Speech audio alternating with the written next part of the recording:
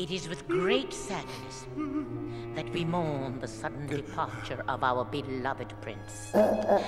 Taken from us so tragically on the very eve of his 18th birthday. Poor guy. His legacy will live on in our hearts. He never had a chance. For all eternity.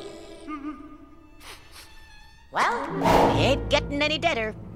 Back to work.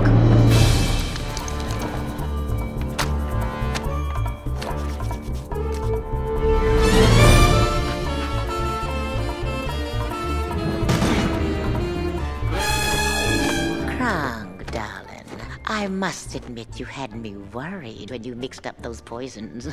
But now that Kuzco is dead, all is forgiven. Oh yeah, he's dead all right. I mean, you can't get much deader than the dead that he is right now, unless, of course, we killed him again. I suppose... Hey, look! The royal dresser's here. Kronk. I should tell you right now, I'm kind of hard to fit. Kronk? I wear a 66 long and a 31 waist. Kuzco is dead, right? Tell me Kuzco's dead. I need to hear these words. Do you need to hear all those words exactly?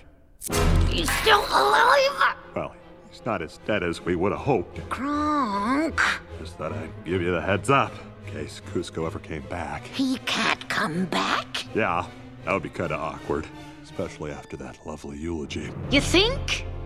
You and I are going out to find him. If he talks, we're through. Now let's move!